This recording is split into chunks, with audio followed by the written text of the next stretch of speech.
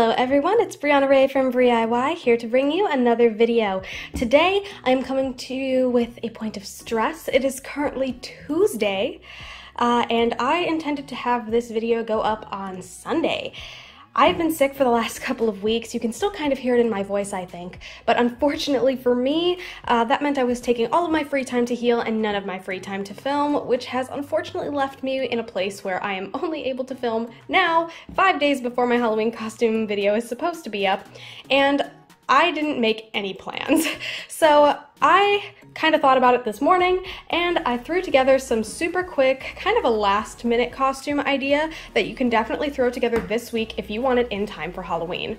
My fiance is a big fan of Marvel. I don't want to say I'm a giant fan, but I've definitely seen them all now as a courtesy of him, and as a result, I thought after watching Loki recently that doing a sort of Loki costume or a Loki variant costume would be a super easy way to make Halloween happen this year, especially if you're on a time crunch. The beauty of the Loki variant costume is you can literally be anything as long as you have the horns and you're wearing green. So I decided to throw together a super quick headpiece DIY, and I'm going to use a method which I've never done on my channel, which is actually using paper mache. I was just going to use a masking tape method, but as it would appear, I'm out of masking tape. I don't know where it went. I know we have some in this house, but it has seemed to completely disappear. So with all that said, I am going to show you the template I made, show you where to access the template on your own in case you need to super go fast yourself, and we're just gonna get started. For this template, I was specifically inspired to do something that was close to Sylvie's headpiece. Hers is definitely a lot smaller and definitely easier to do, especially with a simple 8x10, or if you have any chipboard or cardboard laying around, this is a super kind of low maintenance way to make this happen. So essentially what I did is I kind of did a vague measurement of what the front of my forehead kind of looked like, and I built this kind of oblong shape. I did fold it in half to make sure it was even on both sides, and I just kind of sketched out a rough shape of what I thought it was going to look like. So basically, I'm making an armature out of chipboard, which I'm then going to overlay with paper mache to create a more seamless look. I digitized everything, and in the end, this is what my SVG cut file looks like. So you can see I have the different horn pieces, the decorative pieces, and all the pieces cut out of my headpiece as well. That way everything can be assembled after I get it cut out. I am doing this with my Cricut to keep things quick and easy, but of course there is the option to hand cut or, with scissors, or to hand slice with an X-Acto knife this shape out of chipboard as well. For this, I'm using just one piece of chipboard. That is all you'll need, and the distance from temple to temple on my head is 7 inches, so that is what I have sized the template to be. Obviously, it can go up to, as long as the sheet of paper that you're using is, so in this case, 11 inches. So if you've got an 11-inch head, this should work for you.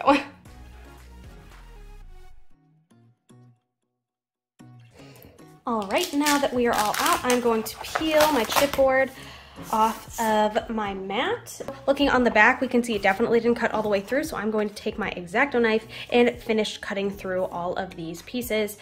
Having the cuts there already, however, is going to make the final slicing much easier because the knife is going to naturally kind of fit into those grooves, as you can see, and it's not impossible, but it is unlikely that you are going to cut outside of the lines when they're already kind of there for you.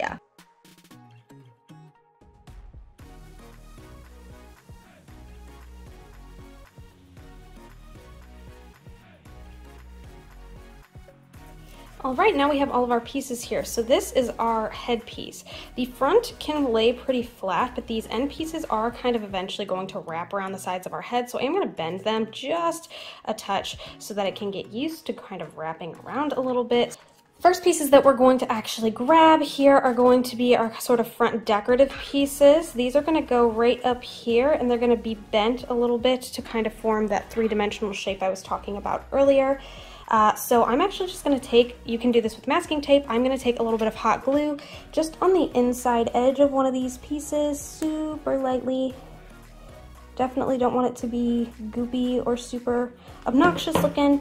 We are just going to do this and then kind of squish them together so that they have that three-dimensional shape. It is not super acute of an angle, if you will. It's quite wide, but just enough to kind of give it that little something. From here, we are going to take our littler front pieces, and these are going to go not touching, but on the inside, again, just to add a little bit of dimension.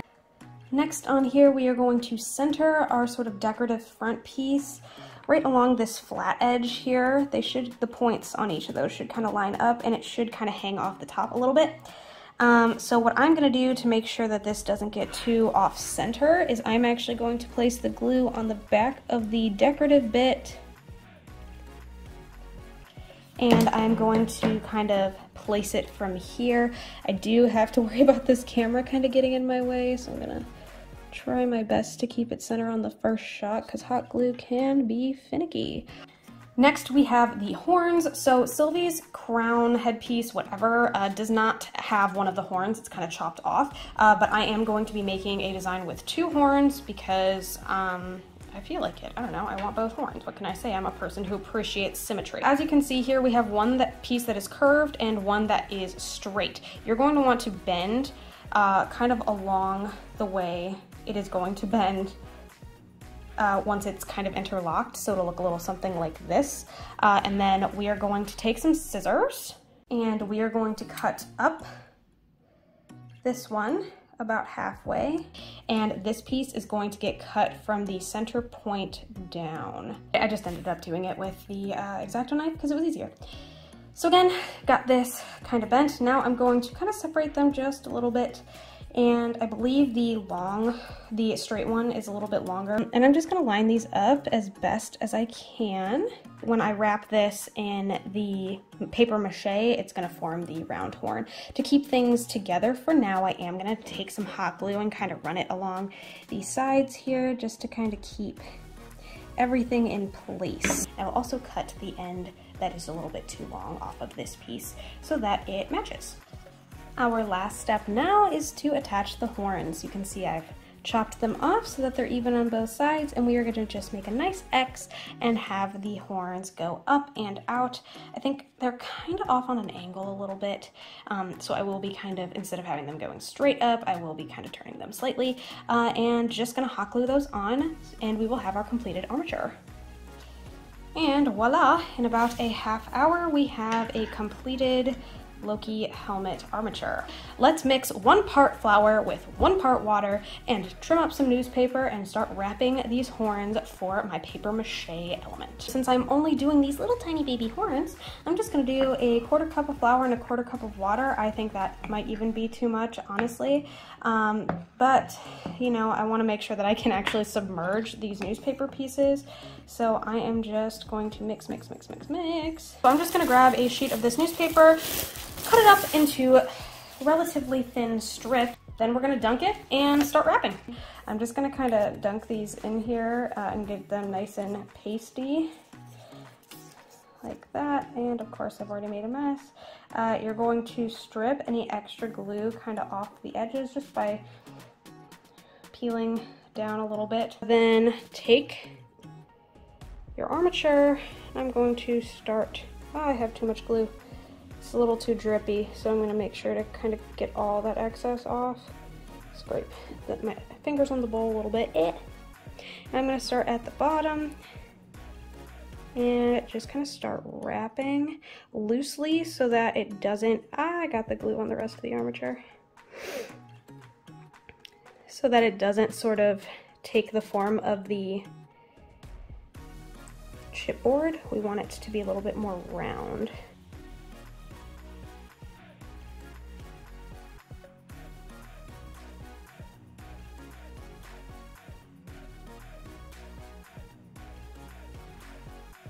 Alrighty, realistically speaking, I only used like maybe 3 or I would say like 5 strips of the newspaper. Right now, I'm just kind of cleaning up some of the extra glue that I managed to get a little bit everywhere. This is going to be painted eventually, so I'm not super worried about it now. And I am feeling good about this project. It is time to put it up and let it dry overnight. That way I can paint it hopefully tomorrow, maybe Thursday. We'll see. As the piece is drying, I did want to kind of throw out some pro tips. After a while, and I know I didn't really spend a lot of time doing the paper mache element, but I did find that it was more productive to actually get my fingers wet with the paper mache glue and then strip it onto the paper instead of getting the paper wet and then stripping it off. It eventually did start ripping a lot of the pieces, and it was just easier to kind of control how damp everything was. My last tip is try to leave the tops exposed a little bit or only cover it very slightly, because the paper mache doesn't like to wrap around in that sort of I guess cone-shaped pattern. It wants to lay in full circles. So leaving this point out is going to give you pointier horns. And here we are back at it again on Wednesday with our dried horns. I do have some kind of, I don't know, wrinkly bits here, but you can tell by the tapping it's hardened pretty well. I do kind of have this little hole here that I might want to fill with hot glue as well, but overall everything looks pretty good. So now what I'm going to do is I'm going to go take this outside and I'm going to spray paint it gold. You know what, before I go too far, I think things are kind of working out. I showed this to my fiance last night and he said he likes them, and he wants to do a couple's costume where he is the actual Loki and I would be Sylvie, which means that he advised that I do cut this horn off. And thankfully it came out crotchety and ugly anyway, so you know what? I think this is just gonna work out. So I'm gonna grab my scissors, chop this off at the top real quick, and then fill in with the glue gun on top for funsies. It was definitely a bit of a challenge to cut that off, but it was not horrible. So I am just gonna kind of fill in from the outsides in, just on the top edges here, and then I will use the base that I built here to kind of come in further as it dries. All right, I'm sure you're about to hear a lot of screaming from the local children, but I am out here and ready to spray paint the horns, so let's do it.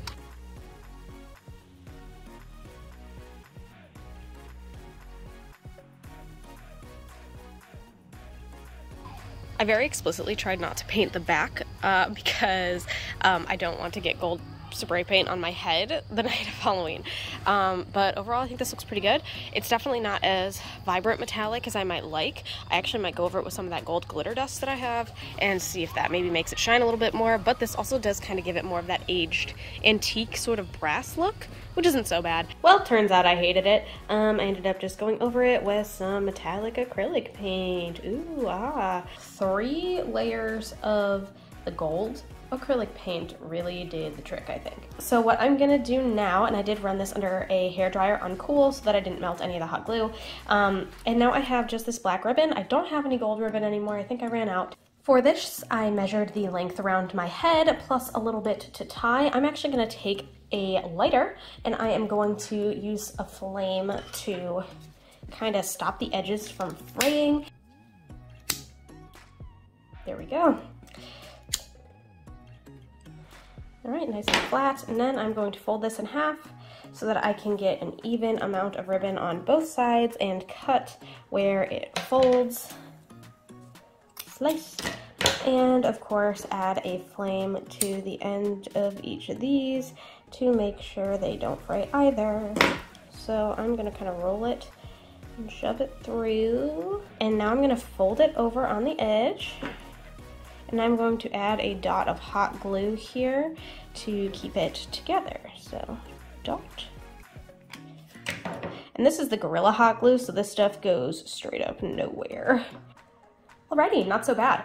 I was going to take the time to explain to you how to make a cloak, but I actually did it for a Halloween costume 2 years ago when I was the fairy godmother.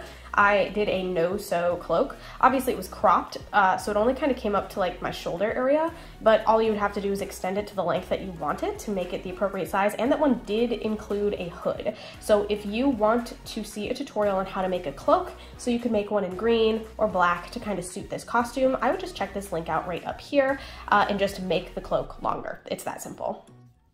I think they actually look kind of good. Now obviously my hair is a wreck and I wasn't expecting to be on camera today like face-wise, so I apologize for like that. But you know, it's pretty shiny. Obviously you can see over there, but like Sylvie wears it like this, so you can't really see the sides. It fits my head like perfectly. Obviously I measured it to my head, but like this is so good. I love it. It looks so good. I can't wait to get this cloak on and do like a whole like thing tomorrow. Yay! I'm so happy. I hope you guys are too. Who's ready for the big reveal? Check it out! I mean, come on, it's not bad for 5 days, right? Not even 4 days. I got sick yesterday, like really sick again. Sorry. I feel horrible today. I'm not well. I was sick the last 2 days. It's actually Saturday that I'm filming this, getting all dressed up and all that.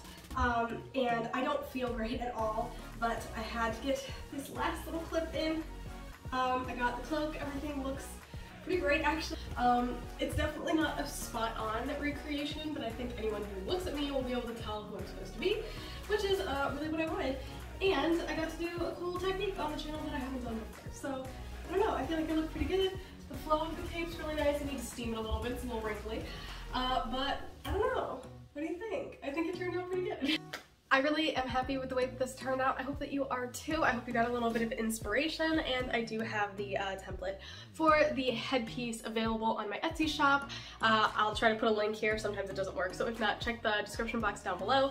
I'll definitely link the cape that I have as well, and of course link to the other cloak tutorial if you want to make your own. I know Halloween's coming up pretty fast, but I do love doing something like this every year. Halloween's so fun. I love being able to DIY and make a costume, and especially when I'm able to do a lot of it myself. It feels very rewarding. So I am going to finish editing this, get it uploaded, and I'm gonna go rest because I am very sick.